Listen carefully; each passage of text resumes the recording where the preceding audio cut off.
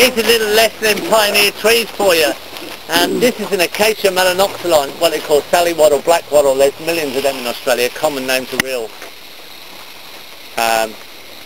confusing.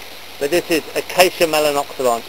It grows for 90 years in Tasmania, the oldest growing acacia, and it is blackwood furniture.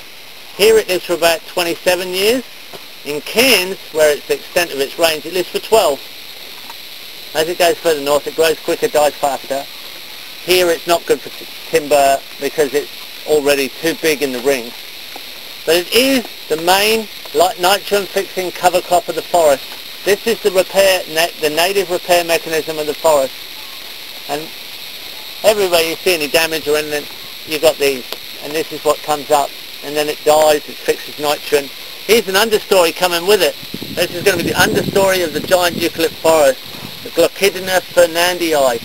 It's a cheese tree. It's not a climax tree. It is going to be understory of the climax. So these things, they have this curly little seed on them somewhere. See the little curly seed pods? Like all acacias, they don't germinate unless they get burnt